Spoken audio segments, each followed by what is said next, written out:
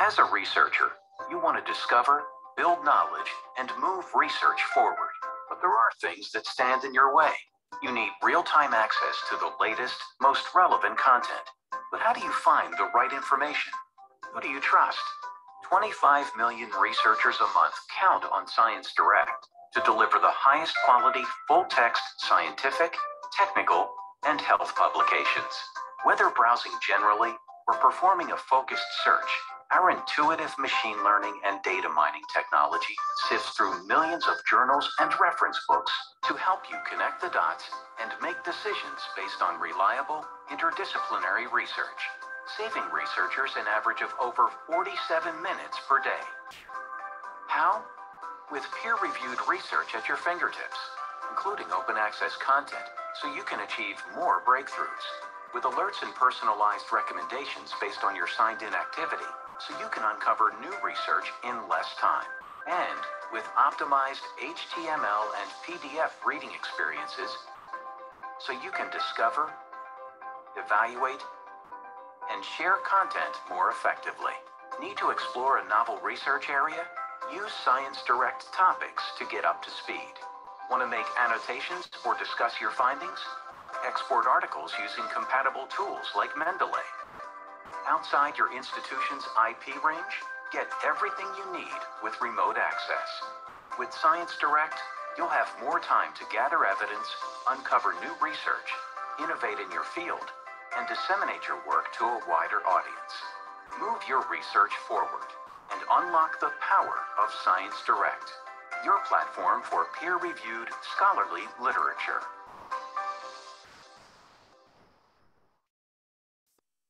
Good afternoon, everyone. We will still wait for more participants to join us. So let's wait for another 2 minutes before we start our session.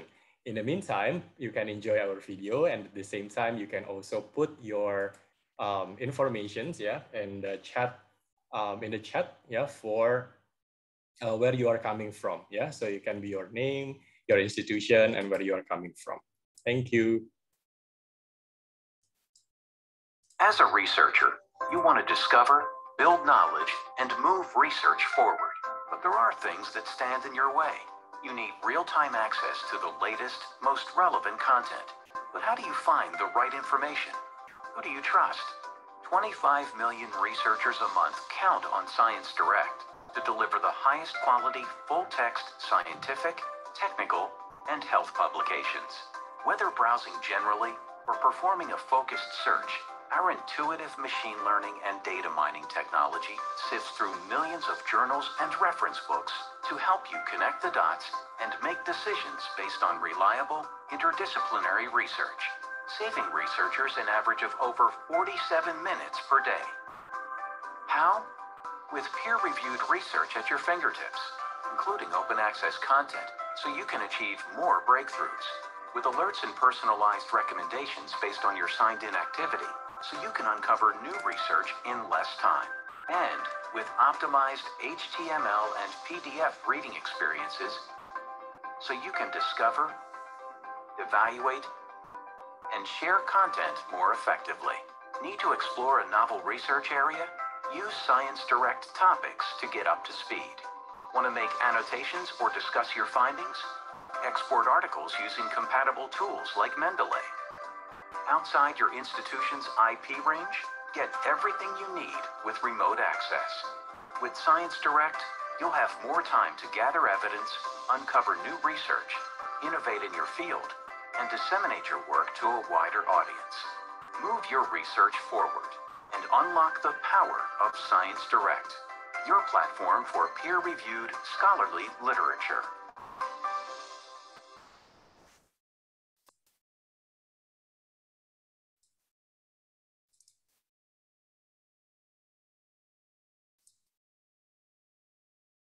Okay, so good afternoon, everyone. Thank you so much for joining this special Elsevier special webinar for Indonesia, navigating the publishing process for high-quality journals. My name is Johan Jang, and I will be your host and also moderator for this session. So before we start, let me just read. First of all, of course, welcome everyone from Indonesia, and I believe that some of you also coming from other countries. welcome. There are a couple of announcements before we start this session. First, you can ask questions using the Q&A feature, and you can use English or you can use Bahasa Indonesia. And I'll be happy to translate your questions later on to our speaker. So please, once more, you can ask your questions later on using Q&A feature. Next, questions will be answered after the speaker's explanation. So we will have a specific time slot for the Q&A session. Information on the slides, recording, and also e-certificates will be provided at the end of the session. And if please do check your audio. If you are experiencing any difficulties, you can check your audio setting or try to log off and rejoin this session. This usually can solve the problem. Okay, so let's start for this afternoon. This is our agenda. So we will start first with webinar topic and also speaker's introduction. We'll go to the speaker session. We will have question and answer. And last, we will have closing and announcement as well. Okay, so let me quickly introduce our topic for this very special webinar. The title, Navigating the Publishing Process for High Quality Journals. We will have three main topics here. First is introduction to self-press and publishing opportunities, Indonesian's research output in self-press, and also our main topic, how to publish in high quality journals. Okay, and we have our speaker here with us, joining us from London office. Thank you so much. So we have Dr. Luke Batchelor. So let me quickly read his profile. So a chemist by training, Luke obtained his undergraduate degree from the University of Bristol and his PhD in organic chemistry from the University of Manchester. This was followed by postdoctoral work at Manchester and University of Paris, Sud Leuven, where he was part of an international collaboration using synthetic, spectroscopic, and computational methods to study molecular magnets. In 2012, Luke moved to Nature Communications, covering a range of topics in chemistry and material science. From 2017, he worked on the development of Nature Research Communication series of journals, also becoming chief editor at Communications Chemistry. Luke joined Cell Press in 2019 to launch Cell Reports Physical Science and is based in the London office. Okay, so we already have Luke with us joining from London. Hello, Luke. Good afternoon from Indonesia. Hello, good afternoon, good morning from London, and good afternoon to everyone in Indonesia. Okay, thank you so much, Luke, for joining and to become as our speaker for this session. So over to you, Luke, for our session this afternoon. Thank you. So thank you for the kind introduction, Johan. And thank you to everyone in Indonesia for joining today. It's a real honor to get to speak to so many of you. I saw in the chat people were putting the institutions that they were from, and it seems that there's a real range of attendees from all over the country. So it's a real pleasure for me to speak to you. I realized that for a lot of people on the webinar today, English is not their first language. So I will try very hard to speak slowly and clearly. Also, as Johan mentioned, there'll be plenty of time for questions and answers. I've kind of blocked some time in my calendar after the talk, and I'd encourage you to ask any questions you have, either about things that we cover in the session today, or more generally about editorial or publishing processes. I'll be happy to try and answer whatever there is time for. Sorry, there we go. So first things first, I believe it was Independence Day in Indonesia earlier this week. Sorry. Yeah, okay, now we can see your slide. Yeah. Thank you. So I think there might be a slight delay. So happy Independence Day to everybody joining from Indonesia. I had a look on Wikipedia because, forgive my ignorance, I was not too sure about the things that happen on Independence Day in Indonesia, but it seems that there are many flag raising ceremonies and as well some nice community events. So I know possibly this year it was a little bit more difficult than other years, but I hope you got to spend an enjoyable day with your families or your local community. So here's kind of a brief overview of what we'll be talking about. So the first part of the session will be introducing the CellPress portfolio. So some of you may be familiar with CellPress already. However, we've also grown a lot in recent years. So there might be some journals there that you're not so familiar with. So it will be a nice chance to introduce those. Also, Johan and his team have put together some information on the Indonesian research output in CellPress that I'll be briefly covering. And then the main part of the talk, and I think the thing that's probably the most useful for the majority of the attendees, is the last part where we talk about how to publish in high quality journals. And in that part of the talk, I'll cover manuscript preparation, so everything to think about before you submit your papers to a journal, and also the review process, so everything that happens after you've submitted your paper and really what we as editors do. Now, when I'm talking about this, obviously all the examples I will be using will be from CellPress journals, and largely I'll be sort of, having to talk a little bit about my own expertise as a chemist, materials scientist, very much someone in the physical sciences.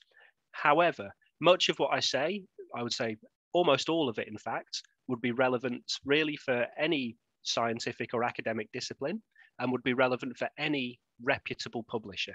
So, I've worked at two of the major publishers, and the way that we do things, they're largely similar. So although this is a CellPress talk, I mean, and I hope that you consider submitting to CellPress journals, a lot of the information will be very valuable, I hope, for wherever you choose to submit your work. So let's begin with an introduction to CellPress. So where did it all begin? Well, Cell launched in 1974, and the original launch editor was Ben Lewin. Much like me, he was a former Nature chief editor as well. However, that's probably where the similarity ends. When CellPress launched, its mission statement was really to put science first, whether it's the peer review process, the innovations in publishing. Really, we're designed to drive research forward, to lead with purpose, and to publish science that inspires. And this is carried through to Cell today, and the current editor-in-chief, John Pham, really embodies a lot of these values. But Cell, and so Cell is a very highly regarded, well-known journal, publishing primarily in the life sciences. And over the recent years, the CellPress portfolio has grown.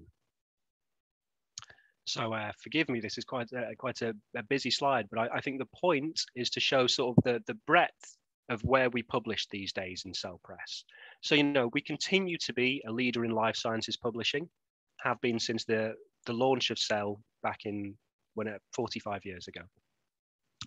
And during the 1990s and 2000s, CellPress expanded into the life sciences with journals that some of you may be familiar with, such as Immunity, such as Neuron, Cell Metabolism, Cell Stem Cell, etc. So more community-focused life science journals. More recently, CellPress expanded into the physical sciences in its first steps of becoming an all-science publisher. So moving away from publishing just in the biological and health sciences and beginning to cover work in the physical sciences. So the first physical sciences journals were Chem and Joule, and more recently they were followed by Matter and Chem Catalysis, all of which I'll talk about shortly. CellPress also now publishes in the environmental and sustainability sciences with journals such as One Earth, also run by one of my good friends out of the London office.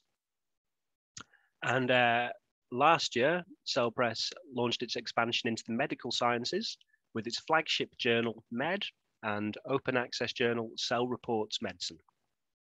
Other open access journals include the whole Cell Reports family. So this would be Cell Reports, launched in 2012, so going for nearly 10 years now. And then the sister journals of Cell Reports, one of which is my own journal. So this would include Cell Reports Physical Science, Cell Reports Medicine, and also Cell Reports Methods. Other parts of the open access portfolio include the interdisciplinary focused journal iScience, as well as the very broad journal Helion. CellPress also publishes reviews journals, so a number of very successful journals, again, largely in the life sciences. So this would include things like Trends in Biotechnology, Trends in Cancer, And again, the trends journals have also recently expanded into the physical sciences with the launch a couple of years ago of Trends in Chemistry. And then Cell Press also partners with a number of societies publishing journals such as the Biophysical Journal. As well as the journals that we publish, Cell Press also looks to add value where we can. So, not only are there the 50 journals that I've just covered, but we also have a wide array of learning resources hosted on the website.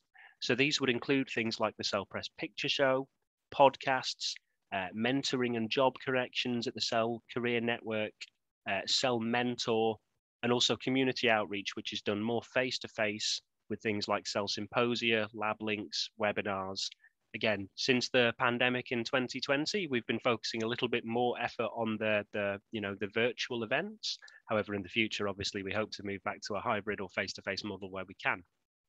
A lot of this content is freely available. In some cases, you may need to register, but it's very high value stuff, and I would recommend having a look at cell.com to see if any of these things are useful and interesting in your own research. So now I'm going to talk a little bit about some of the journals that we have. Largely, I'll be focusing on my own part of the portfolio. So this is the physical sciences. It's also an interesting part of the portfolio to talk about because it's, as we see, relatively new. So the physical sciences, top tier journals include Chem, Joule, and Matter. So each of these is a subject specific journal looking to publish absolutely top work in the field and papers of which are interesting to ideally everyone in that community. So it might be, the chemistry journal, Chem, or the energy journal, Joule, or the materials science journal, Matter. Now, Chem launched in 2016, is led by Rob Eagling, who was formerly editor-in-chief of chemical science at the RSC. And, I don't want to get too hung up on metrics, but the impact factor and site score data are given for Chem. As you can see, the impact factor is 23 approximately. Joule was the next journal to launch. So much like Chem, publishing a range of content types of interest primarily to the energy research community. So, this goes from fundamental advances in battery science or photovoltaics through to policy papers on where to put wind farms. I mean, the key element of a Joule paper is that it's energy first. These are papers that really move the field of energy forwards. Again, you can see the enviable impact factor metrics for Joule. It's doing very well, and it's now in its 5th year. Matter launched in 2019.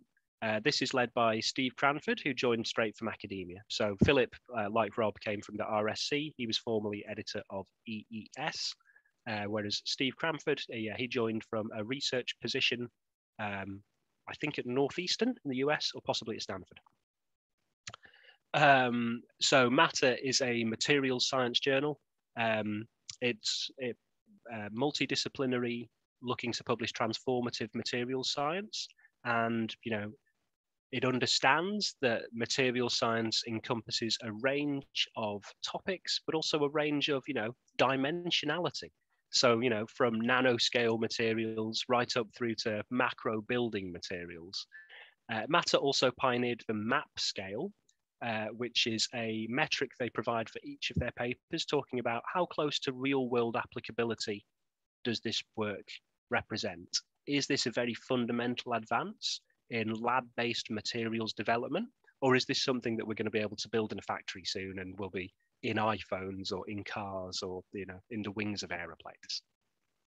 Again, Matter attained its first partial impact factor this year, which was approximately 16. So as the physical sciences portfolio continues to expand, we also have another new journal which launched very recently this summer. This is Chem Catalysis. Unlike the other journals, it's a little bit more focused. So this is focused on catalysis. However, it's still a highly selective journal. So Ilaria, who was formerly an editor at Chem and has gone on to launch this journal, is looking to publish some of the top catalysis research out there. She has a focus on both fundamental and applied research, and is looking to sort of bridge the gap between the lab-based research, which takes place, and also sort of the perhaps less well represented work coming out of chemical engineering faculties or even industry. Again, as this is a new launch journal, it's still free to access and is for at least another nearly 9 months. So yeah, if you're interested in catalysis, I would strongly recommend that you have a look. I think issue 3 was out this week, and the first 3 issues have been incredibly strong. Really nice work, a great launch that Elsevier has done there. So my journal is Cell Reports Physical Science.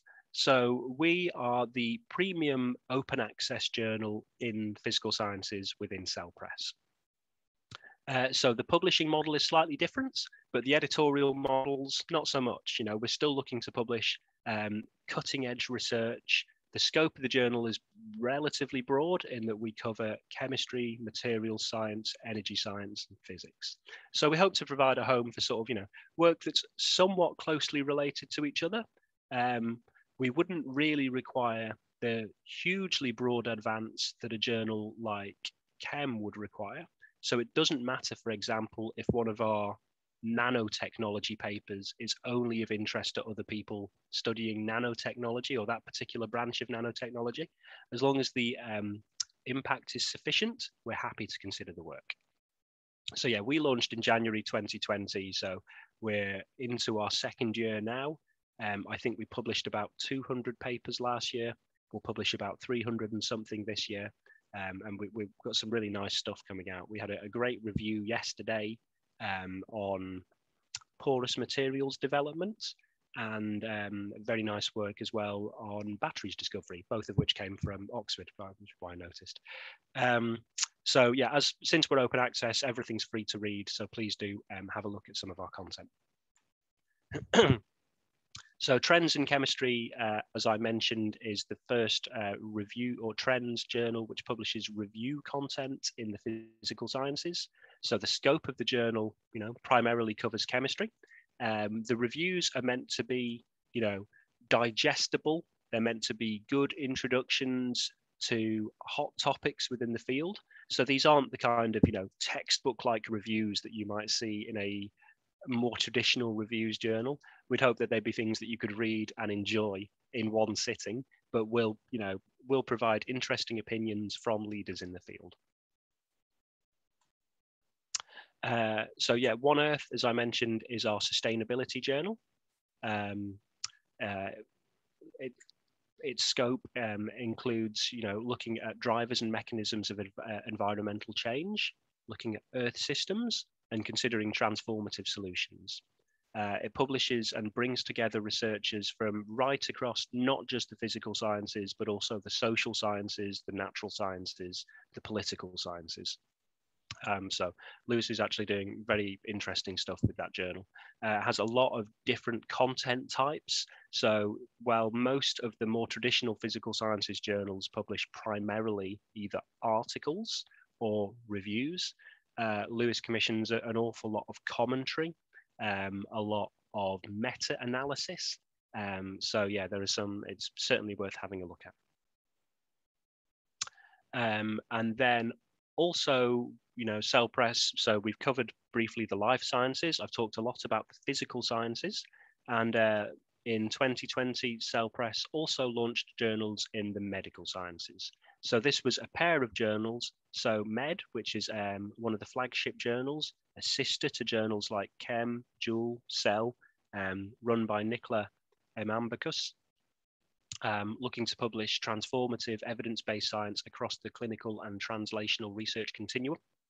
And again, like many of those journals, looking to bring together large and diverse audiences from translational, biotech, pharma, policy experts. And then this was launched alongside Cell Reports Medicine, which sits, I guess, in a similar position to my journal. So a premium open access journal publishing also cutting edge advances in medical sciences, possibly not requiring quite the breadth of coverage that a paper of Med would cover, but still looking to publish very, very high impact work. And in fact, Cell Reports Medicine doesn't have an impact factor yet, but if you look at how the papers are performing, that journal's really doing good business actually. So yeah, some of the journals I've mentioned have been open access. So, you know, whether that's the Cell Reports journals. So they're really the premium open access journals that we have. They're our kind of OA flagship titles. As well as this, we have a number of other interdisciplinary gold open access journals, for example, iScience and Helium. And we partner with some societies to publish their OA journals, such as the Innovation or HGG Advances. And in fact, all the Cell Press journals, whether that's the OA journals or the subscription journals, do have open access options available. So all the subscription journals have a hybrid model for those of you that either wish to make your research open access or are compelled to do so by your funders. And here are some other examples of some of the journals that we have. So it's kind of the more advertorial part of the talk out of the way.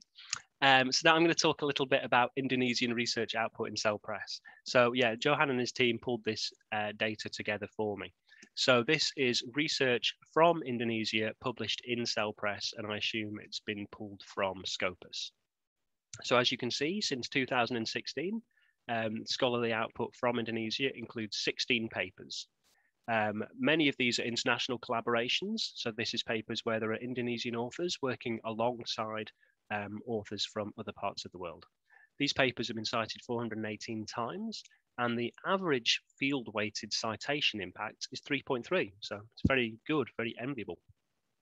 So for those of you not familiar with FWCI, really it's a metric which shows the relative citation of a paper compared to the average paper in that particular field. So it means that the 16 papers that have been published in Cell Press are 3 times more well cited than the average papers in those particular fields. And how does that stack up against other research communities? So for example, 3.3 is not dissimilar to Australia, 3.6, a very well-known and productive research community, and is also, you know, largely in line or, you know, above some of the other local research output. So where are these papers coming from? They're coming from a range of institutions across the country, and you can see how the individual papers have performed. So there was work from, I don't want to get the name of the institutions wrong, but from Institute Pertanian Bogor, been cited 100 times, which is, you know, very impressive. As well as work from the Borneo Nature Foundation, University of Palangka Raya, Dipo Negoro, all of which have got, you know, FWCIs well over 5. So some high quality research coming out of the country. And here we can see sort of some of the authors involved. So clearly the top 3 authors were all on that very well cited paper. And then people who are who have done the work in Indonesia, but possibly since have moved to other institutes. And then how are Cell Press journals being used in Indonesia? So you can see popular journals in Indonesia include Current Biology, which is probably the most well-read. Not surprisingly, Cell, and then as well, Cell Reports and many of the other life science journals. Some of the journals that I spoke about today, less well-read. In many cases, it's because they're newer. However, I believe there have also been some requests for some of the physical sciences titles from librarians and institutes in Indonesia. My journal, just 446 full article downloads. So as I said, it's free. Please do consider having a look at some of the CRPS papers. We publish some really good stuff. Advert for my own work there.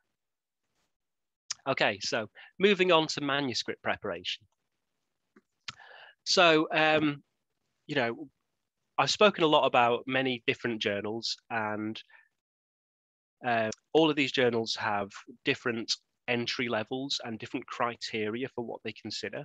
But really, regardless of where you're publishing, You have to think about when is the correct time to write a paper. So, many of you will be researchers in physical or life science labs. You're working on ongoing topics. At some point, you'll have done a body of work that you think warrants publication. So ideally, you will have done something new. It won't just be, repetitive or incremental work. There'll be something challenging in it. So it'll be something that is, because it's difficult and interesting, will be of high interest to other people working in the field. And hopefully you'll have provided some solutions or at least some understanding of some difficult problems that are of relevance to the field. So if you can answer yes to some of these questions, I mean, ideally all of them, but that's not always the case, then it's probably a good time to start preparing your manuscripts. So picking the right journal. I mean, what you could do is you could submit all your papers to Cell, so that the best journal we have, and see if it got in. And then if it was rejected from Cell, you could then try, the next best journal and the next best journal until eventually you found a home. But it's probably not the most sensible strategy. So really, when picking a journal, you want to think about, who do I want to read my paper? This is the key thing, that the results you've done are broadcast to the people who are interested, who are going to care about them, who are likely to use them in the work, who are, for your own benefit, who are going to cite them, but really the people that need to know about the results know about those results. It might be that what you've done is so broad-reaching and so important that everybody should know about it, in which case you should consider a very, very broad journal, the likes of a Nature or a Science or so.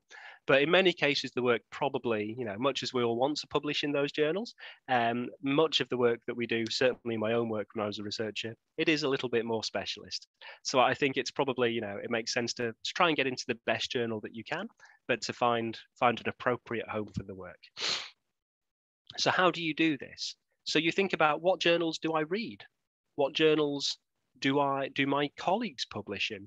If I attend a conference, where are people publishing the work that's similar to my work? So, you do a literature search, think about the work that's closely related, and maybe consider some of those journals. It's likely that things that you are citing in your paper will be, again, sort of similar levels and similar scope studies to your own study. So maybe consider somewhere that you cited a lot. Before you submit anything, obviously read the aims and scope page for the journal that you've selected. So make sure that you have well understood the scope of the journal and that your paper's a good fit. And then ideally, the right journal will have editors and people involved who know the field, who know reviewers and who are able to actively chase these reviewers, and who can professionally guide the process and help resolve any disputes. So again, I've spoken a lot about CellPress, and I would love it if you submitted all your work to CellPress journals, but I realize that there are other publishers out there. I think one thing that I would say is, as I mentioned at the beginning of the talk, much of what reputable publishers do, it's the same. So, most reputable publishers will have editors that know what they're doing. They'll have good review process. They'll have good policies. They'll ensure, research appropriate behavior. There are less reputable or predatory publishers out there. So I would avoid publishing in those journals. I'm not going to obviously name any names during the talk. I think that's not useful. But before you submit anywhere, just double check the journal. So does it have people involved that you've heard of? Be they on the editorial board? Is it from a reputable publisher? So is it run by Elsevier or Springer Nature or a society that you trust? If so, it's probably fine. But if you're not sure, make sure that you do your due diligence before you submit. So why might you want to publish at CellPress? I mean, just to take a step back, why would you want to publish in any high quality journal? I mean, really, so that, as I mentioned before, so that it reaches the audience that you care about, so that it gets, well read, ultimately well cited. I think publishing in the right sort of journal can help you, get grants. It can help you be invited to talk at conferences. And CellPress has a lot of things to offer that I think will also help make the papers be as good as they can be. So in fact, all of our journals are run by full-time in-house professional editors. Now, lots of journals are run by academics, and it is simply a different model. It's not that one is better or worse than the other. But we, all of the editors on my team and all the editors that I work with, we've all worked in research, and now our job is to be professional editors. It means we have a very good reading of the field. We hopefully have a good insight to things that will be appropriate fits for our journals, and it means that we have plenty of time to chase reviewers, to make sure that things get through the process quickly, to look at the minutiae of the papers that we're publishing once they're accepted, etc., etc. So we act as impartial surrogates for the broad readership of our journal. We're not sort of gatekeepers saying this is good science, this is bad science. What we're trying to do when identifying papers to send out to review is, considering, are these papers which are of potential interest to our readership? As I mentioned, we have time, so we can actively work with the authors. We can spend time making sure that we pick the right reviewers. We can hopefully make timely decisions. We aim to be very responsive and hospitable. So, if you have a paper under consideration at a Cell Press journal, you can email the editor, the chief editor, and you'll probably get a response, relatively quickly. Certainly on my journal, we aim to get back to everybody for every question within a day. We'll maintain high scientific standards during the review process. That's, considering the behavior of both the reviewers and the authors to make the process as robust, but also as professional and pleasant as it can be. Many of our decisions are team-based editorial decisions. So, I consult with my editors on the decisions that I make, considering both my own research expertise and theirs, and as well as, broader understanding that we've developed over the times that we've been handling lots of papers. We listen to the communities that we serve. Where they want, we experiment and innovate. So whether this is considering, the transparent peer review pilots done at journals like Cell Systems, whether it is looking at offsetting the carbon for papers published at One Earth, we try to do things a little bit differently, and try to sort of lead rather than follow the publishing industry. We have a reputation for rigor, and we're very good at post-publication promotion. So this will be, once your papers are accepted, we'll work with our press or marketing teams to ensure that it's widely disseminated on social media, in the general press, if it's appropriate to do so, may, pardon me, contact authors for interviews, etc. So what makes a good manuscript? So obviously the science within the paper should be exciting. But that's kind of a little bit separate to the manuscript. The manuscript itself should be written in a way so that what you as the author think is exciting and interesting about the work is conveyed to the reader by the time that they've finished reading the paper. So you identify the topic that you're working on, you identify the gap in the knowledge, and then you show through your results and discussion that you've addressed this and that you've moved the field forward. And hopefully it's written in a way that this is very, very clear for people to understand and to follow. And that when, readers finish with your paper, they understand why you did the work and why it was exciting and how they can use it in their own work. So some general points about paper writing. I'll talk about each of these issues in more detail in a moment. But first of all, very important are the title and the abstract. Secondly, as I've alluded to already, think about the story of your paper.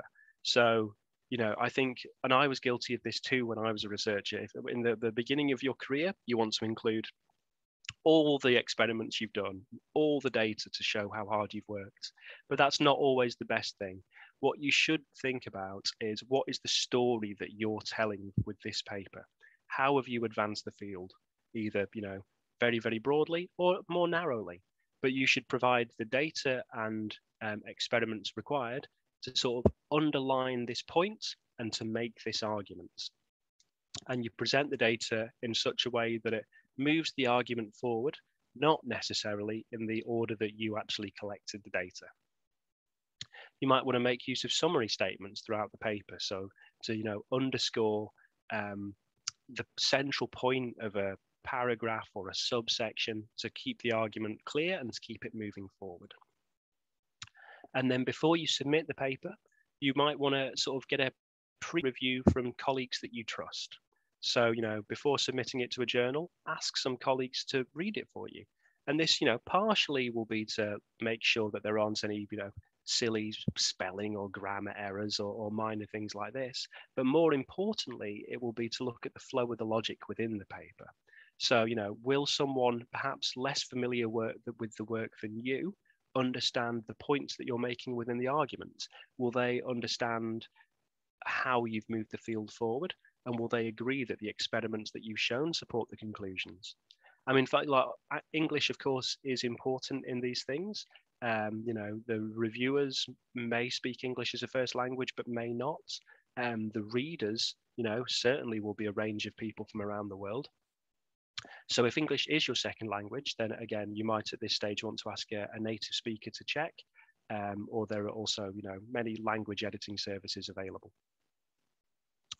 Alongside your paper, you'll want to include a cover letter. So a cover letter is important. It's your chance to, speak directly to the editor of the journal, but it's not the be all and end all. I mean, everyone that's, that's doing a professional job will read all of your paper before making any decisions. However, they will also read the cover letter. So it's a chance to speak more conversationally, perhaps to raise things that you wouldn't necessarily put in the paper, but to highlight why you think the work is not only exciting, but is a good fit for the journal that you've submitted to. Now, I've worked for journals called Nature Communications, Communications Chemistry, and Cell Reports Physical Science. I've received cover letters addressed to Science, addressed to Angevin Chemie, addressed to Advanced Materials, addressed to JAX. So I would make sure, editors, aren't totally naive. They realize that papers get submitted to many journals. But if you're submitting to a journal, which is not the first journal that you've submitted the paper to, make sure that you update the cover letter. Again, it's not going to, no one's going to reject your paper because of this, but I think it shows attention to detail. So yeah, within the cover letter, you can provide any additional background, and you can, speak conversationally about why you've addressed this particular point or why you think it's important. So the kind of conversations that you might have if you bumped into me at a conference, if you really love the work and you think it's, some of the best stuff to come out of your lab, you should tell me this and tell me why. It's also useful to let the editors know if there are any controversies in the field. Are there any particular competitions which might put time constraints on the work or might affect our choice of reviewers? And it's also your chance to sort of suggest and exclude reviewers. Now, by and large, we probably won't just use the reviewers that you suggest because of, we need to ensure that there aren't excessive conflicts of interest. But if you need to exclude any reviewers, we probably will honor that as long as you're excluding a reasonable number. So it might be 2 or 3 because of academic competition or because of even personal issues, but we probably wouldn't allow you to exclude, for example, all the reviewers from a given country or, more than 4 or 5 individuals. Things probably not to include are the abstract, a list of past accomplishments, including prizes or how much money you've got or where you presented the work, soft feedback that you've had from other people in the field. I mean, these are kind of unverifiable things and not particularly useful. Okay, so manuscript preparation. So throughout the work, when you're writing, you should always think about, are you using proper manuscript language? So this is both using, clear and correct English, but also writing in short sentences. So the point of the paper, as I sort of mentioned already, it's to convey one idea. What is the idea of the paper? What have you shown? And you want the reader at the end to understand really that one thing. All the results and discussion and additional data is to support the one thing that you've shown. The point of the paper isn't to show off how clever you are or to show off how good your English is. So I would always recommend using, to the point, short, clear sentences rather than long, rambling, multi-point, more floral language. If you want any advice about, particular paper structure, which will vary from journal to journal, of course, look at the guide to authors while writing. And if you're unsure about the ability of, yourself or your co-authors in terms of your English writing, then ask a colleague to have a look at it before you submit, or again, use a language editing service. We won't reject papers because the English is bad, by the way. I've published plenty of papers where the first draft has been written with quite poor English, but it does make things more difficult for the editors to understand the bottom line of the paper, and it potentially makes things more difficult for the reviewers to understand. So, you know, we're not being punitive by suggesting that you work hard on the English, but I think papers do have a better chance of making it through if the English is clear. So the paper pyramid. When you're writing papers, this is how you perhaps think about them. Again, it's certainly how I thought about them. You know, most of what you write is the main text. It's the introduction, the results, the discussion, the methods. You might spend a long time putting together your experimental section and formatting your references. You might spend some time on the abstract if you're particularly diligent, but a lot of people, you know, throw the abstract on right at the last minute. And the title, who knows how long people spend on the title, but it's not really, you know, normally papers are written by more than one person, and normally the title is kind of something that's agreed on at the end. So I think it's understandable why authors think about papers these ways. Again, certainly it's the way that I did when I was working in the lab. However, the reader's perspective is very, very different. The reader, you know, is shown a huge amount of information every day, whether they're looking at table of contents emails, which are sent to them by journals, whether they're flicking through, you know, Scopus or Web of Science or Google Scholar to look for papers to read, whether they are looking through the issue of their most, you know, the recent issue of their favorite journal. There's so much research out there. You know, I think global research output is doubling every, one of the marketing people probably know the right answer, but at least every 10 years, probably faster. You know, so we don't all have time to read every paper. What people do is they scan titles and possibly abstracts, and then they decide whether or not to read the main text. So I'm not saying here that the main text is not important. Of course it is. But I think all of us could probably do to think more about the titles that we use for papers and the abstracts, because really these are the advertisements for your paper, and these are what will get people to read the paper and then use your work and cite your work. So an effective title, what should it be? It should be succinct, it should describe the key content, the main point should be clear, and you should avoid obscure abbreviations. So again, you know, my background is chemistry. Some of the molecules that I worked on, you know, they were huge transition metal complexes with many ligands. You know, to write down the name of the molecule would take 2 lines. But sometimes I would be tempted to do so, but that's not useful. That's not useful for the reader, and it's unlikely to make people stop and read your paper against the ocean of other papers out there. So, you know, I've spoken many times already about the importance of having a single point in your paper. Once you've realized what the single point that you're making is, make sure that you include that in the title. So really the title should say exactly what you've done, not what system you've worked on necessarily, not what methods you've used, but what have you found out? What are you showing? How have you moved the field forward? And it should do so ideally in as fewer words as possible. So next is the importance of a clear abstract. So, you know, you might choose to publish your work in an open access journal, or you might choose to publish in a subscription journal, which, you know, may be behind a paywall. However, abstracts are pretty much, you know, most abstracts are listed in abstracting services, and almost all abstracts are in front of paywalls. So again, this means that when looking through the literature and deciding what to read, if a reader's attention is grabbed by the title, they will probably be able to find the abstract, and they'll be able to read that and then again decide whether or not to read your paper in more detail. So it should be interesting and understandable. It's your chance to sell the work to the reader. But by sell, I mean very, very clearly describe what you've done and why that's important. I don't mean use excessive hype. So, you know, the number of abstracts that I see every day that talk about the high novelty of the work, or talk about holy grails, or talk about paradigm shifts, these are not useful things. I think the best abstracts are the ones that really quantify an advance that's been made. So really you can, most abstracts, if you read any abstracts from good journals, you can break them down into probably 4 sections. Each section is typically a pair of sentences. So the first section, the first 2 sentences, should be the introduction to the field. So what is the area that this paper's on? And it can start very, very broad and become more narrow.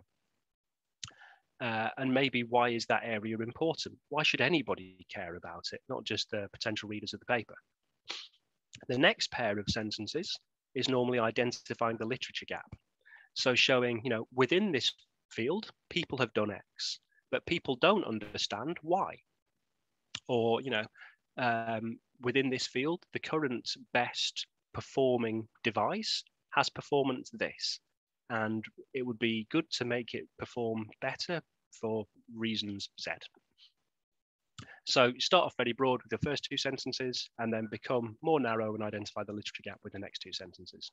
The next 2 sentences are probably the most important, and normally they would start with something like, here we show. And this is where you describe the bottom line finding of your paper. So the 1 or 2 sentences saying exactly what you've done, and using, using data and appropriate levels of quantization where possible. Then you should show, then the final 2 sentences kind of tie your results back to the introduction, back to the introductory sentences in the knowledge gap. So how has what you've shown addressed the question that you presented in the knowledge gap? And finally, how has this helped to move the field forwards? And I think using this kind of broad, narrow, narrow, broad strategy makes for a very, very clear abstract and will encourage people to read your paper if it's an area that they are interested in. And I think this sort of strategy you can then see emulated throughout the paper. So, the introduction really is an extended version of those first 4 sentences. You introduce the field, you talk about why it's important, you talk about what leaders in the field have done, you identify where the knowledge gap is. That's sort of a general introduction. The results, you talk very clearly about what you've done, showing your data. And then the discussion, you talk about how this ties to the introduction. What does it mean? How has it moved the field forward? So that, the abstract really should be kind of the paper in single paragraph form, but the general structure applies throughout the work. So really, with that in mind, this is how we think about the introductions. So where does the field stand? What is the current state of the art in the field? You should highlight appropriate levels of referencing here to sort of show that you've done your due diligence, to show that you understand the field. You should cite the important papers. So it might be that there are very, very important papers that everybody cites. Probably you should cite them. But it might also be, that there's more specialist papers that are more closely related to the particular knowledge gap that you're working on, and you should cite those too. It might be that some of these papers have come from your lab, and it's fine to self-cite, but I would avoid excessive self-citation at all costs.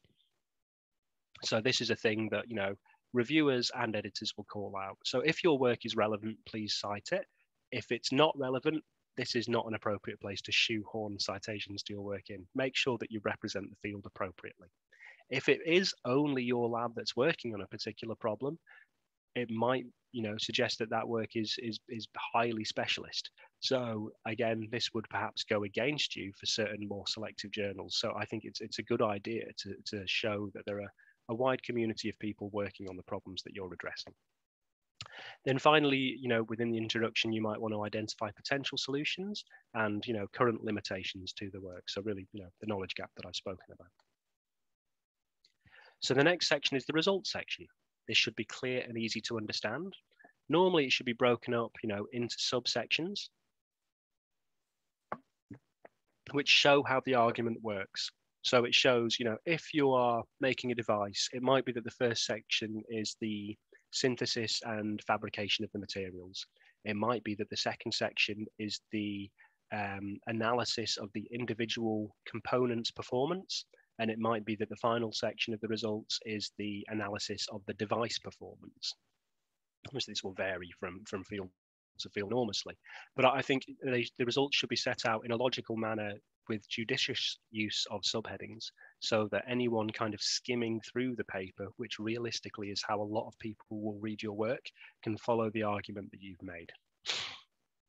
If you have any unexpected findings, they should certainly be brought to the forefront, not buried. and much work that is done has the scope to provide statistical analysis. So certainly much work in the life sciences, certainly more and more work in device physics, for example. I think if you've made 20 devices, you should report the data for all 20 and do statistical analysis rather than reporting just champion values. The data that you're providing should be included in the form of high quality illustrations and figures. We can talk about those a little bit more in a moment. So data preparation. So you should use appropriate color to make your data as clear as possible. But when do so, bear in mind that some of your readers might be colorblind. So I tend to recommend avoiding overuse of, for example, green and red together, which can be difficult for some people to read. Lots of the data that we present in the papers, and certainly the data that I see in the papers that I read all day, is in the form of graphs.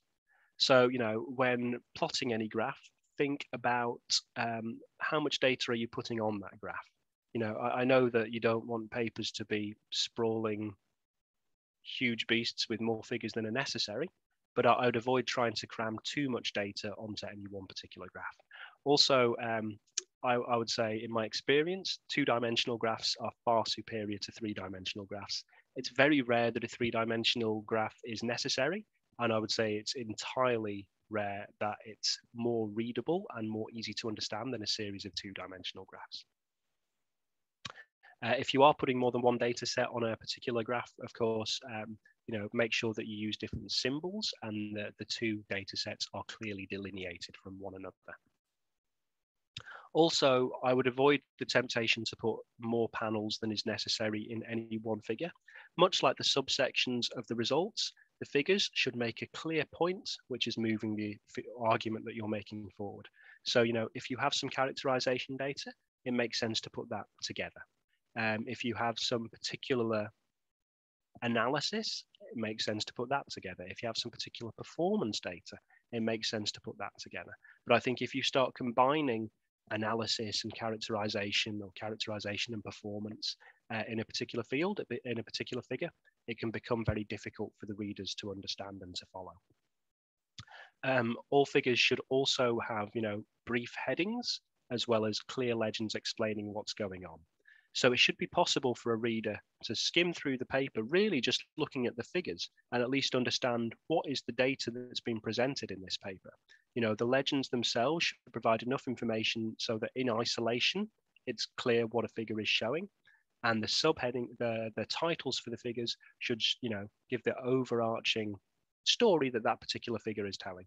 And again, by reading the abstract, skimming the figures, you should have a pretty good idea of what the paper's showing. So finally, the discussion is where you tie everything together. So you do your analysis of the results. What do the results mean? And how do these correspond to the data that you've shown? And how do they compare with other literature? So you should compare, what you've shown with the literature which is out there. I'd avoid, I think at this point as well, there might be analysis which is done on, for example, mechanisms at play. How is what you've shown working? And I think it's okay in the discussion at some points to be speculative. But I think if you are being speculative, make it very, very clear that that's the case. So, I wouldn't suggest things which you don't have evidence for in the results as fact. I think it's okay to say, look, this is what we've done. This is what we understand about what we've done. These are the limitations of this understanding. And this is what we're going to do in the future to understand it more. I think that can be very useful to the reader. And where possible, throughout you should use quantitative language. So if your data show something which performs twice as well as the next best example in the literature, then you should say that. You shouldn't say it performs exceptionally well. You say it performs twice as well, because again, this is more meaningful to a reader. And it also, all papers are just points in time. whatever you've presented will not always be novel, and it will not always be the best. There will be more novel and better work in the future. But I think if you quantify it, then the paper becomes more useful further down the line.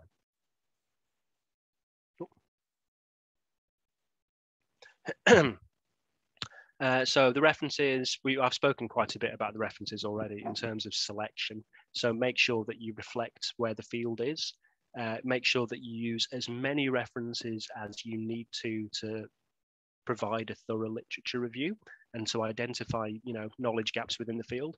But you don't need to include, many references just for the sake of it.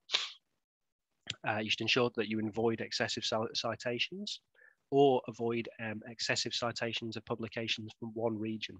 So, I mean, there are some fields that are, more well studied in certain parts of the world than others, but by and large, most science is a global international enterprise. So make sure that you're trying to reflect this in how you cite work.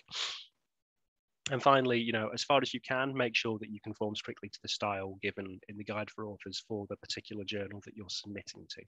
So different journals will use different referencing styles to some extent. I mean, a lot of this will be tidied up in production. However, it makes things easy for the reviewers if they see references styled in a way that they're expecting to. If I had to give one hot tip for providing references, make sure that you provide the names of the articles that you include in the reference list. Some authors fail to do so, and it can make things difficult for the reviewers. There's the acknowledgement section. So this is a chance for you to ensure that those who helped in the research are appropriately recognised. So this might be any advisors or undergraduates who contributed in some way, but not sufficiently to be authors on the paper. In many cases, it will be financial supporters and funding bodies. It might be proofreaders, or it might be suppliers or individuals that have donated materials or lab time or facility space. I'd avoid any personal acknowledgements. Most journals don't allow, for example, dedications to universities or individuals or these kind of things.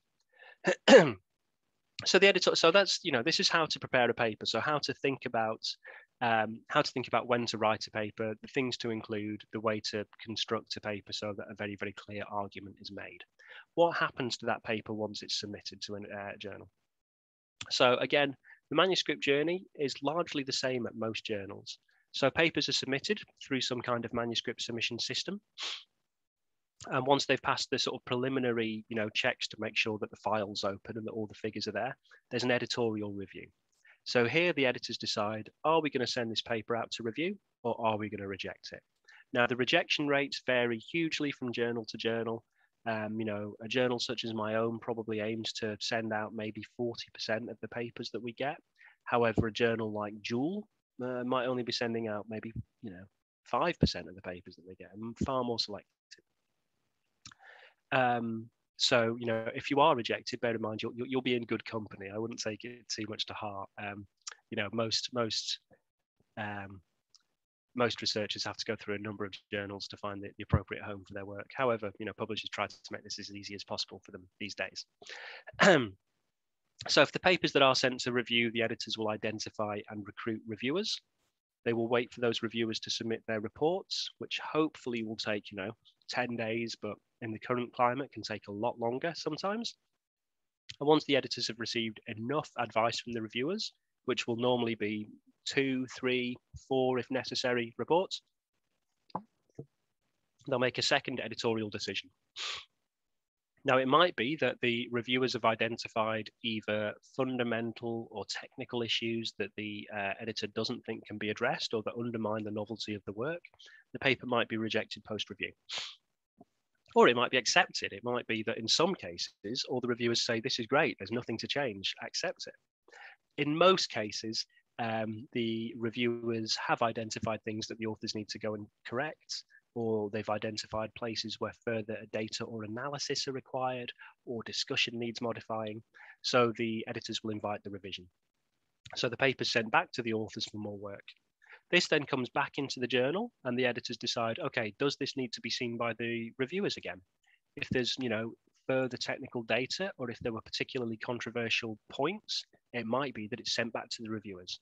Or it might be, if the revisions were more minor in nature, that the editor themselves can say, okay, the authors have done everything that we've asked, and the paper can be sort of accepted at that stage without further review. Once papers are accepted, they're sent through, for final editing, production, and publication. So what do the editors do exactly? So, for each paper, there'll typically be one editor assigned. That'll be the primary handling paper for that paper, the primary handling editor for that paper. Probably it will be the person with the most relevant experience at that journal, which might, come from their research experience, or it might come from experience they developed over their time as an editor. So, during my career, I've published hundreds of papers on battery science, but as a researcher, I never worked on batteries. This is kind of knowledge that I've developed within the industry. The editor, that will be the person responsible for the decision, but will probably discuss it with their editorial colleagues where necessary. So what the editor's thinking about is, what's the point that these authors are making, and how is that an advance over the published literature? And is that enough of an advance for a journal like ours? And that won't always be the same answer depending on the journal. And they decide whether or not to, send the paper out to review. And if the paper is sent out to review, they manage the review process. So, selecting and guiding the reviewers. And also we do quite a lot of work at publication on working with the authors to make the paper as clear and as accessible as possible, and also to ensure that it's well promoted once it's out there. So the outcome of the editorial evaluation.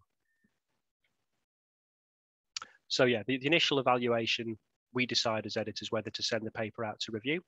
If we decide not to, then it will be returned to the authors. We try to do this as quickly as possible. So at my journal, we do this within 3 days. Other journals, it can vary depending on editorial workload and things. If we do reject things, we try to provide some explanation as to why we don't think it's likely to be a good candidate for publication at that journal. If we do decide to send it out to review, then we begin identifying reviewers. And as I mentioned, we take into consideration the author's suggestions and exclusions, but probably won't use all the people that you've suggested. We do quite a lot of conflicts of interest checking before we assign any reviewers. So we're not going to use people at the same institutes. We're unlikely to use, former supervisors or students. We're unlikely to use, regular co-authors. These are the kind of things that we check for. So what do we ask the reviewers to evaluate? We ask them to look at the technical quality of the data, the degree to which the data support the conclusions, and to feedback on the level of the interest, both for those working in the field and more broadly. And each reviewer assesses the paper from a different standpoint, so we try to use a range of people. Now, this might be in terms of seniority. So obviously, a very established senior professor will have quite a different view of the field to a postdoc. Not to say that they both can't provide valuable critique, but we'll probably use, a range of people with different levels of seniority. Also, more importantly, we'll think about what are the different points within the paper. What are the areas of expertise that we need to cover? So, is there a computational section? Is there perhaps some animal work? Is there a particular technique that's used? And we'll ensure that we have enough reviewers to cover each of these areas. So this is why we end up with 3 or, maybe 4 reviewers for a more complex paper. And as I said, we will honor reviewer exclusions. Briefly, what are the responsibilities of a reviewer? Partly to know when not to review. So as I said, we will do conflicts of interest checking, but we don't catch everything. I mean, I know of, pairs of researchers who are married to each other, but who've never published together. So unless you know that, you can't always, catch these things. So are you close contact to the person who's the author of the paper? Have you published things together that have maybe been missed by the editors? Have you spent time working on a grant? Do you share students? All these things. If you think you can't provide a unconflicted review, then let the editor know and just decline the invitation. In some cases, it might be that you maybe published a paper together 8 years ago, and you feel that you can provide a clear a clear report, and I think that's perfectly reasonable. Again, it's normally a good idea to at least let the editor know that there's this potential for conflicts of interest, but I think as long as people are transparent about this, then normally we can move forward. As a reviewer, we'd expect you to behave, confidentially, so not to tell people about what you're reviewing, and to use it as an opportunity for training and sharing in the lab. So it might be that you review, in collaboration with one of your grad students or postdocs. Again, this is all sort of perfectly reasonable. If you want to, seek advice from another colleague, pardon me, on a specific point, this can be fine, but generally it's a good idea to let the editor know. We ask our reviewers to be constructive, both in the comments that they raise, but also in the tone, and ideally to be timely. So if you can do it fast, that's great. If you can't, then either say no, or if you think you will need an extension, this is normally okay, but it's a good idea to let the editors know. And finally, we'd expect our reviewers to commit to reviewing the revised paper. Excuse me.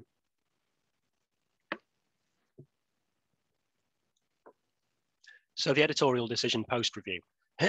So the editor then brings together all the advice they've been given by the reviewers, as well as their own preliminary assessment and their reassessment, taking on board the comments of the reviewers. And we think about, what has been asked. We think, are the things that have been asked addressable? Have the reviewers asked for things that would strengthen the central message of the paper, or have they asked for things that would just be nice to have? What's the overall level of enthusiasm of reviewers? We're not really counting votes here. So if two people say publish and one says don't publish, we don't say, okay, let's publish. We think about what the sort of strengths and weaknesses of the different arguments made by the reviewers. We tie all this together, along with our own kind of, understanding and experience of how papers fare post-review, and we come up with a decision about whether to allow the authors to revise or whether we reject the paper. Pardon me. In most cases, we do like to look for ways forward, but we want these to be things that we think are possible and things that will improve the work. So really, this is just, reiterating what I mentioned in the previous slide. So, when we make a decision, we think about how close is the paper to be, acceptable. Are there things that we could ask the authors to do that we could check ourselves? If it's a more complicated, revision, we will ask the authors to sort of respond to everything where possible. Or if there's things that we think that the authors, aren't able to do, or if there's things that the authors think they don't need to do, then we wouldn't encourage them necessarily to respond to everything. We kind of come up with a revision plan with the authors themselves, and this is how we move forward. So upon receiving an invitation to revise. So first of all, normally this will be in the form of a revised decision. It will, some authors find this quite difficult because there will be, more or less comments, many of which will be critical about your paper. But the positive thing is that the editor has allowed you to revise. So first of all, carefully read the letter and decide whether the experiments can be completed in the time frame indicated. Sorry, I've just got something in my throat. Bear with me one moment.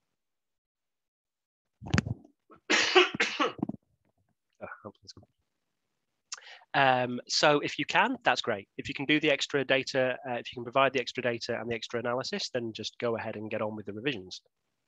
It might be that the reviewers have asked for some things that simply can't be done or can't be done within a time frame. And if that's the case, it's a good idea to let the editor know early and to discuss with the editor.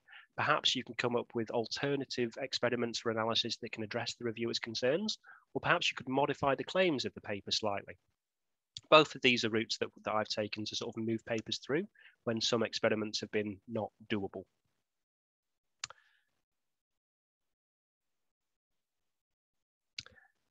So then when revising, obviously make your revision count. So, come up with the revision plan before you submit the revised paper. And then alongside the revised paper, make sure you include a detailed point-by-point letter addressing the reviewer's concerns. So the best formatted ones I see are kind of broken up into 3 sections. So for each point, it's a good idea to include word for word the reviewer's comments so that it's clear that you're being transparent in your response. The second section addressing each point should be your response. Either yes, you agree with the reviewer and this is what you'll do, or no, you don't agree with the reviewer because of this, maybe including some of the literature references. And then finally, if you've made any changes in the paper, the third section should be highlighting, this is how we changed paragraph X, see the revised version here. What you're trying to do is you're trying to make it very, very easy for the reviewer to go through your response and to say, okay, yes, yes, yes, yes, for them to see that you've engaged with all their arguments and for them not to raise any further concerns. Sometimes further concerns will be raised, but if you try to make things as easy for the reviewers as possible, you can hopefully make things easy for yourself. Now, not all papers will make it through, and some papers will be, rejected. But at this point, it might be possible to transfer to another journal within the portfolio. In many cases, this will be recommended by the editor handling your paper. But if it's not, and it's something that you want to consider, of course, you can also reach out. So as an author, you can reach out to the editor of the next journal in the portfolio you'd like to consider. You can say, my paper's been reviewed at this journal. These were the points. They decided not to move forward at journal X, but we think we can make these changes and the paper will be appropriate for journal Y. And these are conversations that the editors at both journals are very happy to have. So again, in some cases, your paper will be rejected and you might want to consider appealing. Now, if you do appeal, the best thing to do is to provide, much like with the revision, a clear point-by-point to the reviewer's concerns. The best appeals do provide additional data to address the technical issues. And if there are any conceptions that the reviewers have potentially misunderstood any of the technical findings or the significance of the work, then they also include, good literature examples of why the work is important or why it's sound. Less good examples of appeals include, verbatim attacks on the editor or the reviewers, or, simply disagreeing. So I think the more positive and data-filled you can make your appeals, the more likely they are to be successful. However, bearing in mind that most appeals aren't successful, so I think probably we overturn rejection decisions on maybe a quarter of the appeals that we receive. So it can be worthwhile doing if you think you can honestly address the technical concerns of the reviewers. However, if a number of reviewers just say, I don't think this paper is appropriate for journal X, you're probably less likely to be able to overturn those type of recommendations. In many cases, appeals will be handled again by the editor, and in many cases, they'll go back to the original reviewers. So yeah, we spoke a little bit about the transfer process already. So this is something that many publishers offer. So yeah, if you choose to transfer your paper, it can be transferred either pre or post review.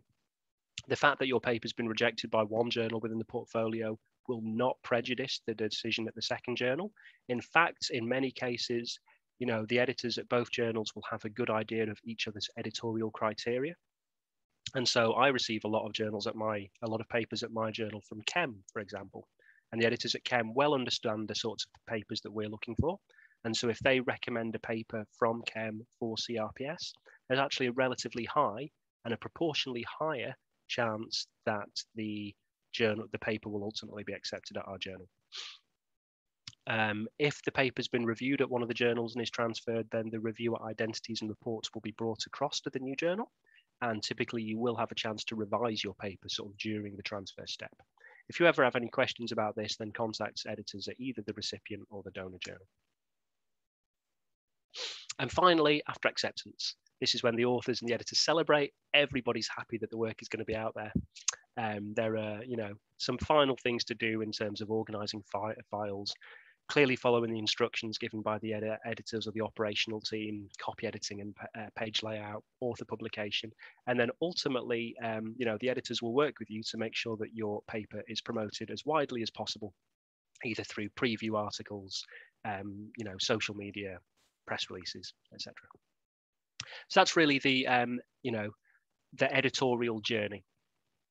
And I hope what I've spoken to you about has been useful. Apologize for coughing for the last 10 minutes. I've got a bit of a dry throat from speaking so much. For more information about any of our journals, check out cell.com. And if you want to recommend us to your librarians, please visit cell.com/recommend. And thank you very much for attending. It's been an honor to speak to you. And now I'm happy to take any questions. Okay, thank you so much, Luke, for such a detailed explanations, from introducing CellPress to Indonesians audience, and also your best practices in writing and also publishing research manuscript, especially for high quality journals. So if we look at the Q&A, we have around 100 something questions, which will be impossible for us to answer all, but I already point out some questions which I think will be very interesting for us to discuss. Yep. Okay, so there's one question. So let me read through the questions and from this Q&A. Yeah? And for other participants, if you haven't put your questions in the Q&A, feel free to do so. Yeah, because we are now coming to the Q&A section. Yeah. Okay, so the first question is, this is regarding the numbers of authors. So do you think that there is any maximum number of authors that can be accepted for any journal? No, I mean, I don't think there's a maximum number. I think we have to think about the appropriateness of the authorship. So have all the people in the author list contributed to the paper in a meaningful way? So I think, in some cases there will be, many different techniques, each with several people working on them, and all these people will perhaps have done enough to contribute to the paper and to be considered as authors. But what all journals want to avoid is kind of, ghost authorship or controversial authorship, where people are included for the sake of it for their own, publication records. So I think no. Look, most journals, certainly mine, all the CellPress journals look for author contribution statements. So we will want the authors on the paper to have contributed in a meaningful way. But if people have done so, then sure, it's appropriate for them to be authors. So yeah, it's not really the number, it's about what the people have done. Okay, and usually journals will ask their contribution. Yeah, there will be a part in your article that state contribution of each author. Thank you for that. No. Okay, so the next question. Have you ever created like a special issue in any CellPress or any journals in CellPress collection? And if you create any special issue, should the article have a specific requirement to be published in this special issue?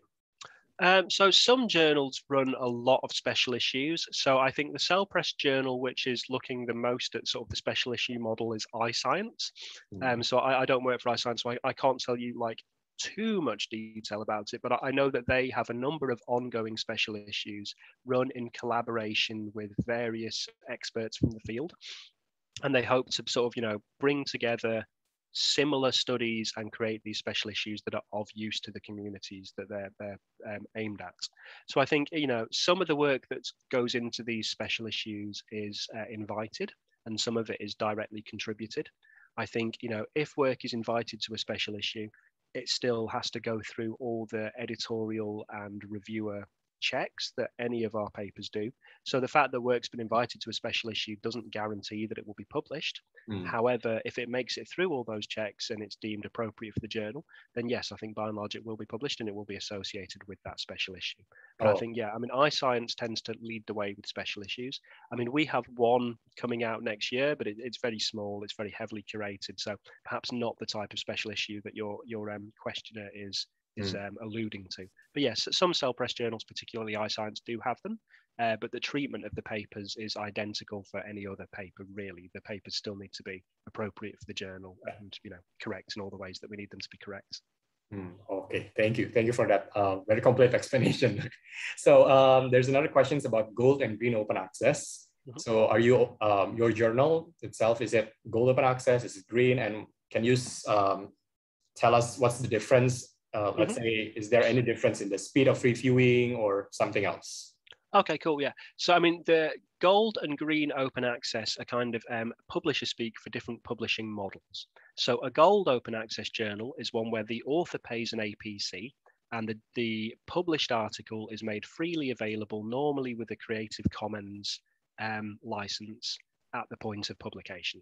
So my journal is a gold open access journal. The other Cell Reports journals, iScience, Helion, some of the partner journals, these are all gold journals. So there are APCs associated with publication, but the papers are made freely available as soon as they're published. Green open access is a slightly different model. So green open access means that you're typically publishing in a subscription journal. So the work will be behind a paywall. However, if the journal, has policies that comply with green open access policies, it means that some arbitrary length of time later, typically 6 or 12 months, you'll be able to publish the final accepted manuscript. So not the copy edited version, not the journal version, but the final version that was sort of submitted to the reviewers on a preprint server. And that will be kind of allowed within the policies of the journal. So the work, it's the final reviewed version will be allowed to be made available, but normally there is an embargo period of either 6 or 12 months. So that's kind of how the two models differ. So I think all the Cell Press journals probably have green open access compliant policies in place. And the open access journals, which are fully open access, are all gold models. In terms of editorial process, there shouldn't be any difference. Like, a good journal is a good journal. So regardless of where, some journals are more optimized for speed. So the kind of Cell Reports journals, we try to be very, very fast, but that's not because we're an open access journal. That's because this is what we believe is important to our readers and our authors. Some of the other journals will be a little bit slower, probably because they may be asking the authors to do more. So, a very, very selective journal like Cell, the review process might simply take longer because the community demands more from a Cell paper than it does from a Cell Reports paper. So the editorial models are kind of orthogonal to the publishing model. Yeah. Okay, thank you for that. So there's a question. This is regarding the research output in Cell journals that you just showed, especially for Indonesia. So the question is, we've seen that the research output is not really that great, but the reason might be due to infamiliarity of publishers. So do you think anything that, is this happen because we are not familiar, or is it happen because the rejection rate is very high? Or any so which one do you think can contribute to this fact? I mean, it's possibly a combination. So I mean, I like, for any paper that we assess, what we look at is, what is the bottom line of this paper? Is this interesting to our journal? Is it a point which is well made and which moves the field forward? We don't think, oh, is this paper from country X or country Y? So the decisions aren't based on where the work is from. They're based on what the point of the work is and whether we think it's a good paper and whether we think it's advanced the field forward. So I don't know necessarily. In fact, I know for sure that there isn't a higher rejection rate simply because of the countries of authorship. However, largely what journals publish reflects what's submitted to them. So, my journal, I see about a third of our content comes from China, about a third of our content comes from the USA, and about a third of our content comes from the rest of the world. And this was the same when I was at Nature Communications. I mean, these are the kind of powerhouse researchers. And then within the rest of the world, it's dominated by countries like Germany, Netherlands, UK, Singapore, Japan, Korea. So I've, during my career, just not seen as much work from Malaysia, so or from Indonesia, pardon. So it might be that there's less familiarity with the publishers. Cell Press is relatively new, certainly in the physical sciences. So we maybe not had so many submissions in those fields, and it might be the case that there's good work which is simply not being submitted. I mean, as I alluded to, the papers that had got in, all had decent field-weighted citation impacts. So there's certainly good work being produced in Indonesia, but it may be not the case that it's being submitted to Cell Press journals yet.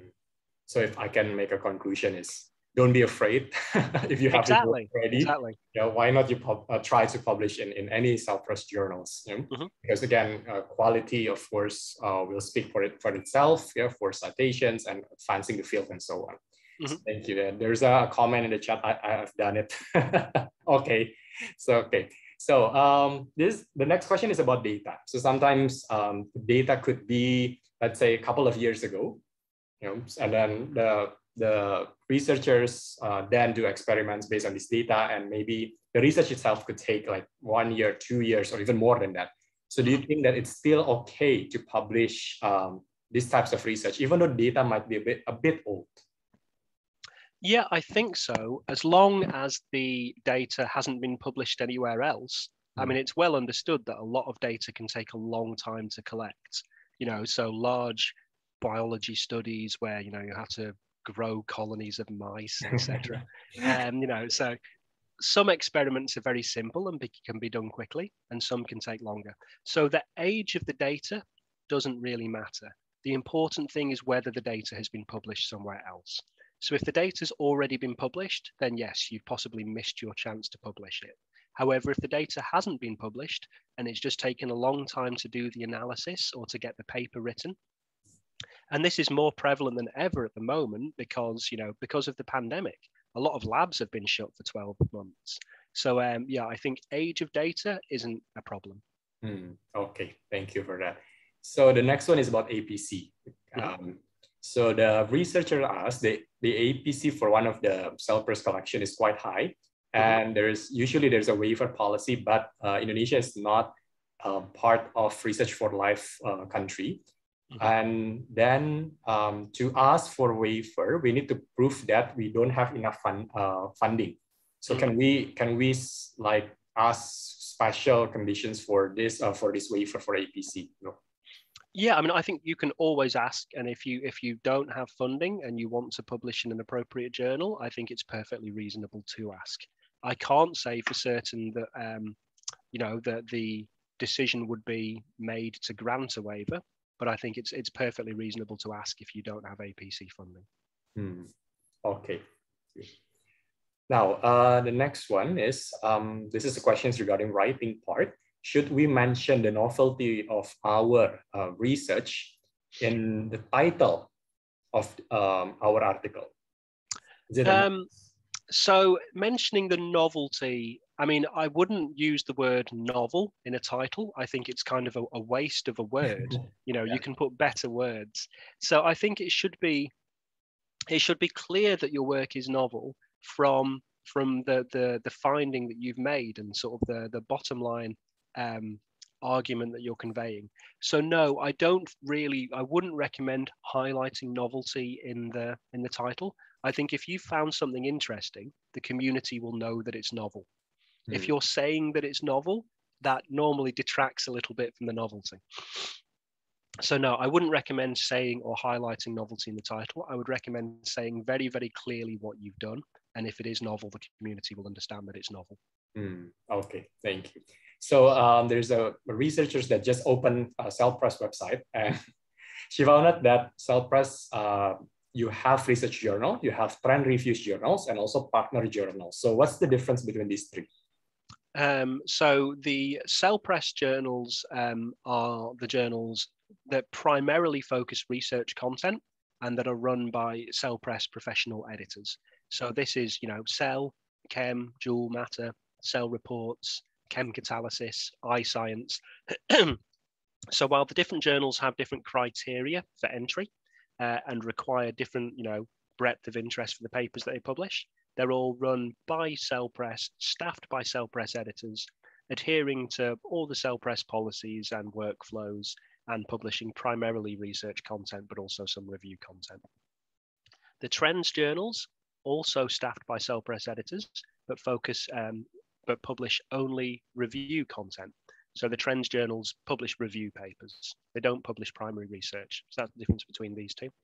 And then the partner journals are run in collaboration with CellPress, but normally with a partner organization. So possibly with a society, an academic society, occasionally with universities. And these journals typically won't be staffed by CellPress editors. They'll adhere to a lot of the policies, but the people that run the journals and make the decisions on the papers will normally be academics associated with those institutions or societies. Okay, yeah, okay, got it. Thank you. Now, the next question is, how can we avoid citing publications from a local region if the research topic is, let's say, about local culture or maybe local medicine? Yep. I mean, I wouldn't suggest that you do avoid it. I would say, of course, in those cases, most of the citations will be local citations. I think it's a good idea, and it might be in some research areas that there are simply only citations from a local region, in which case that's all you can cite.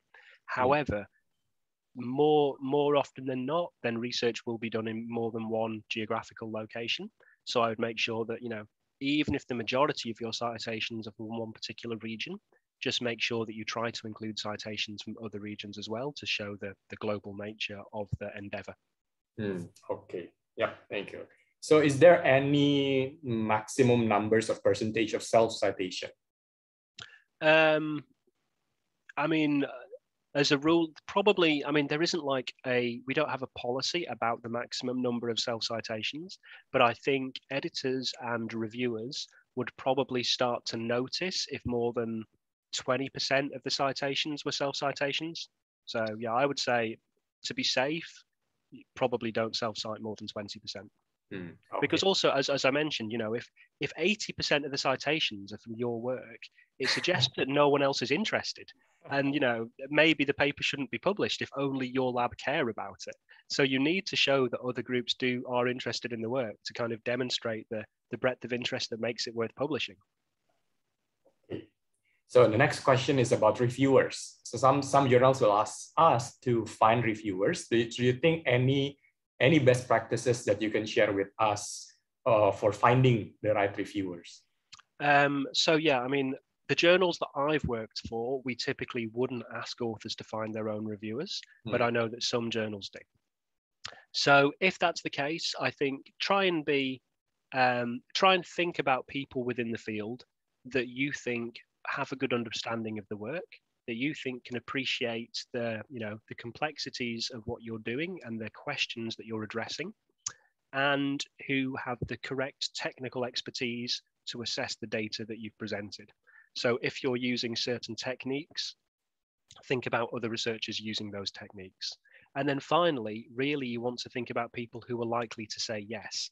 Because of course, you could, pick 3 or 4 people that have won Nobel Prizes that kind of are related, but these people probably are not going to say yes. So I think, depending on how exciting your research is, think about people at kind of appropriate levels in the research hierarchy that you think are likely to agree to review it. Okay, thank you. Another question is, you've shown the pyramid, and then there's a difference between the reader's perspective, author's perspective as well. So do you think that it's best for researchers to start with author's perspective or reader's perspective? I don't think necessarily that you need to start with one or the other. I think you perhaps just need to bear in mind while writing your paper that the way you think about it will not perhaps be the same way that the authors think about it. Because obviously, if you're writing a paper, it might be that you're a grad student, and it might be that this is the first paper that you've written, and it might be a project that you've been working on for 3 years. And so you know the paper inside out. And for you, the most important sentences will be some small element of the results and discussion, because this is, you've kind of laid everything out and you know it very, very clearly in your own mind. But most readers won't be anywhere near as familiar with the work as you are. So, you don't want to sort of bury these key points. So I think, important things to do are to consider how is a reader that doesn't know the field, or that knows the field and doesn't know this particular work, going to approach the paper. So I think whatever the key points are, make sure you really signpost those and make them very, very clear. And then finally, really my kind of one, again, like pro tip would be, don't write the abstract last. Write the abstract first. And it might be that the abstract changes as you write the paper, but every few days that you're working on your draft, revisit the abstract. Does the abstract still tell the story of the paper? And does the paper still tell the story of the abstract? And, refine it as you write it. Don't just write it at the end as a last minute thing that you have to do before you submit. And similarly with the title. So think about the title. You might not know exactly what the title is at the beginning. You should know kind of what the story that you're telling is, and you can start to build the title. And then as you write the paper and you get feedback from the authors and from the other people that you show it to, you can refine the title. Okay, I think that's a very good tips, because sometimes, yes, we researchers tend to put abstract at last minute, maybe even like 10 minutes before submission. Yeah, so thank you for that. So for this is specific for Cell Press, do you guys accept pure experiment type of research? Just an experiment? Well, I mean, there has to be some kind of analysis around the research. So, you know, I mean, if you've just done experiments for the sake of experiments, then no. But we don't need, not every research that we publish has to have, you know, computational or theoretical or techno-economic work associated with them. You know, it might, you know, so I handle some papers occasionally in, you know, condensed matter physics, and they're entirely experimental. You know, they look at whatever thermal properties for a low dimensional material. It's all experimental, but there is some explanation and some analysis of the work that is done.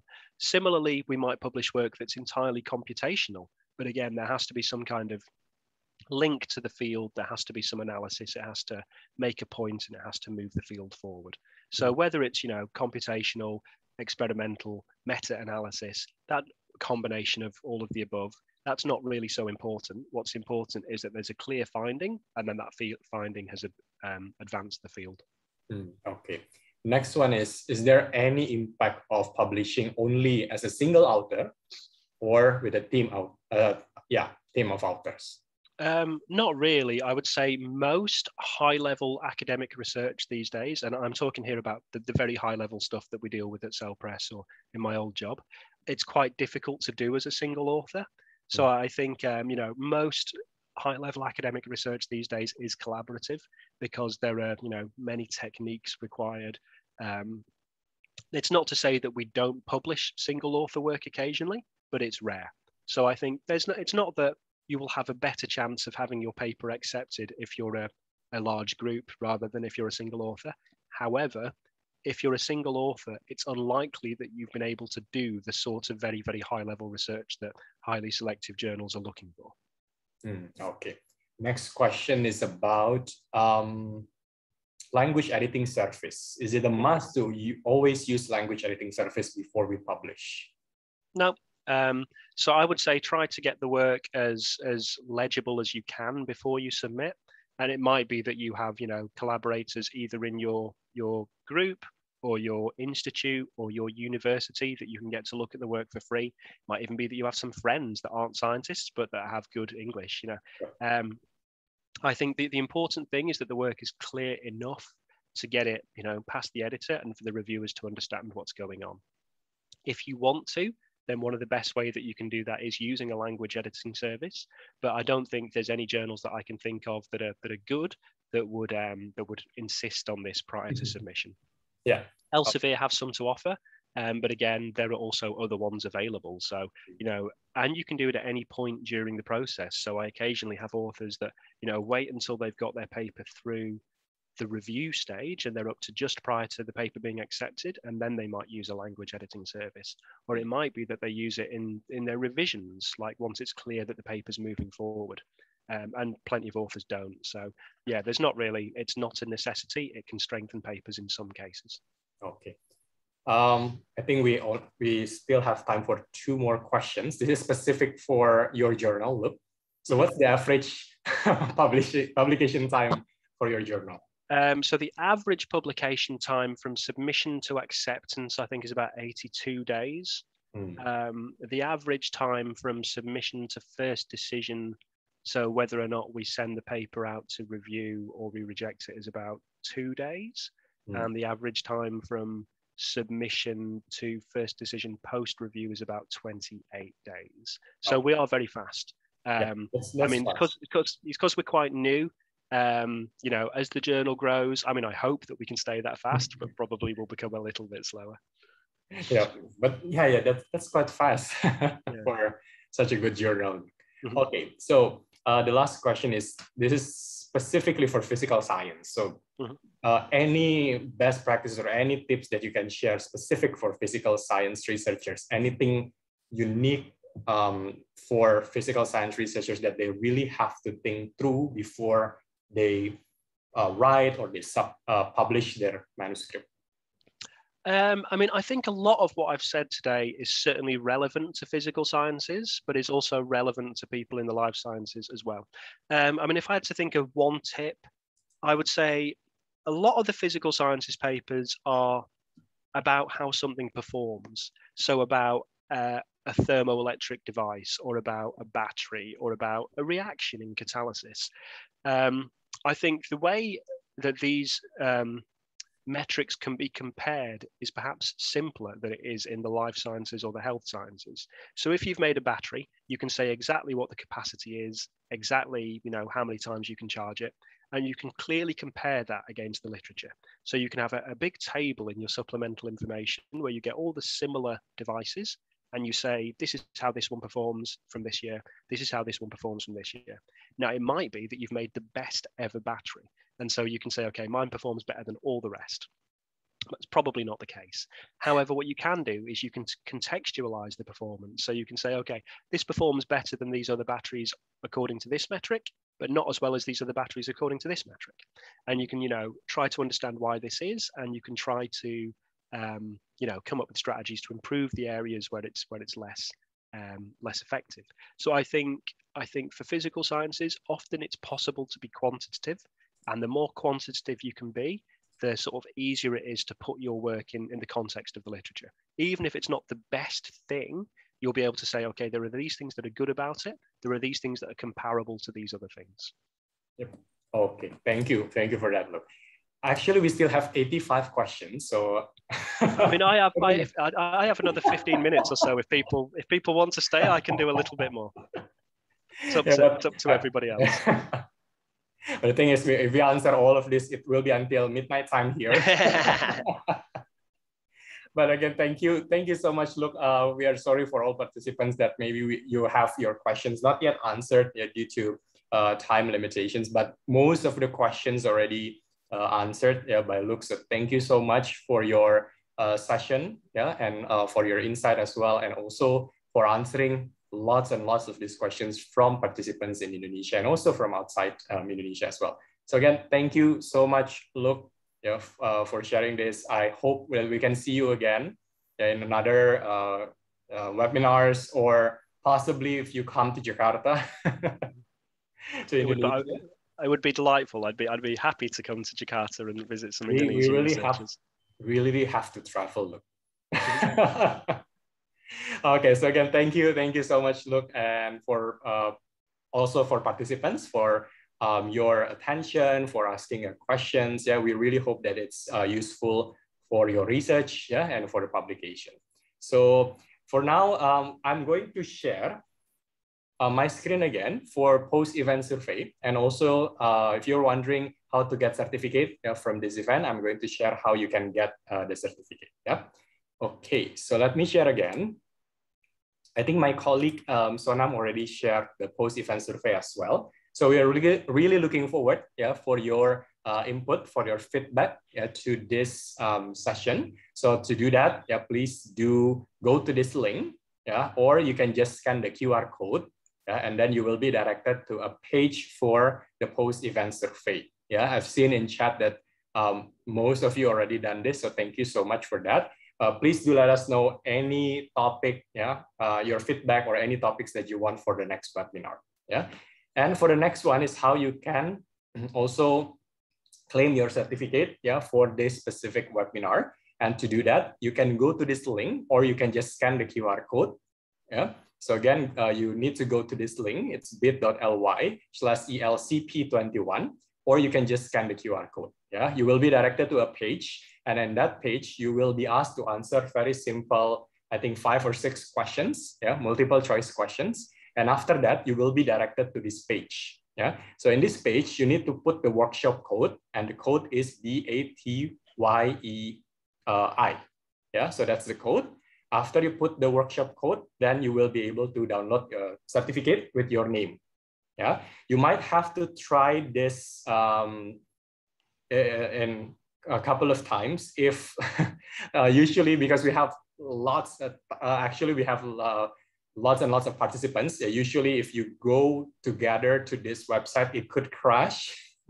In that case, maybe you need to wait for another 10 or 15 minutes after the session ends, and then try again, to go here and then put in the code, and then you will be able to download your certificate. If you are asked to sign in, you will need to sign in first, yeah, using your Elsevier ID, because we need to know your first and last name. Yeah, that's why we need you to sign in. After you sign in, then you will be able to download the certificate with your first and last name. Yeah, hopefully it's clear. And I think Sonam also already shared the information in the chat. Yeah, so you can go to that link and you can use the passcode as well. We will send the information for the post-event survey, for the certificate, yeah, how to download certificate. We will send the recording and materials as well, yeah, to you after this session. Yeah, so if you need look slide, this recording, all of the information, it will be sent to your email account, yeah, after this session.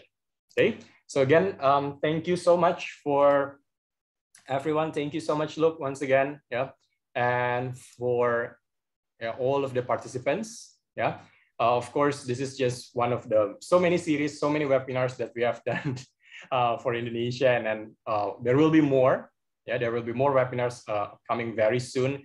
Next month, we will have an outdoor workshop, and after that, we will have ebook workshops and ebook workshop. There will be a lot of topical webinars. Yeah, so we will be very happy to welcome all of you again, yeah, to these webinars. Okay, so again, thank you, Luke. Thank you, everyone, and see you again next time. Thank you. Thank you, Luke. Terima kasih, Bapak Ibu.